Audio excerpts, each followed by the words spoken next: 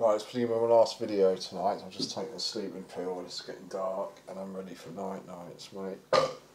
Alone again, ladies. Work's alright, mate. I wouldn't have it any other way tonight, to be honest. I'm looking forward to a nice sleep. But yeah, I'm going to try and put this through on YouTube, any road. Right, it's for my mate Lee. Sopranos, man. This is it, mate. The build-up you've been waiting for. What it is, Tony's agreed that Vito's got to go. He's already planned it.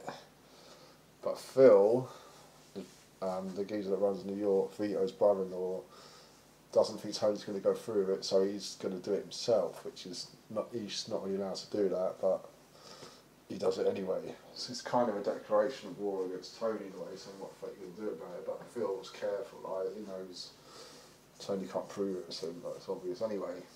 Here it comes, man. I'll try and get it done. Here we go. Poor Vito, mate. He thinks he's all sweet. He thinks Tony's let him back in. He thinks he's got no problems. All because he's gay, man.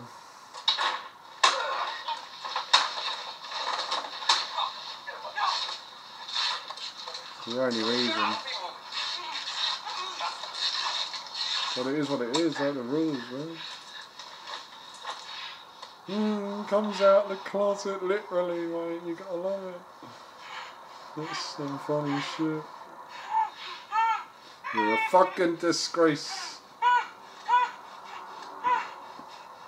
You're a fucking disgrace.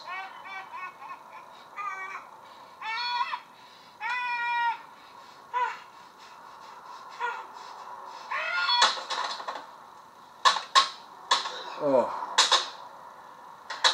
Oh. He's getting a fucking hard on. That's it, man. Yeah, let me try and just sneak this in, mate, because I don't know. This is for the lads. That one of them geezers that killed him, that was actually doing the beating, they end up killing him. He goes to New Jersey, he takes the piss about Vito, and he ends up getting fucking stabbed, and oh, it's mental. But yeah, I've got to sneak this bit in, mate.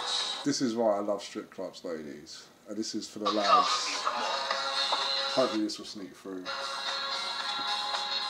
I mean, the thing you get away with is crazy. You can't show tits, but you can fucking say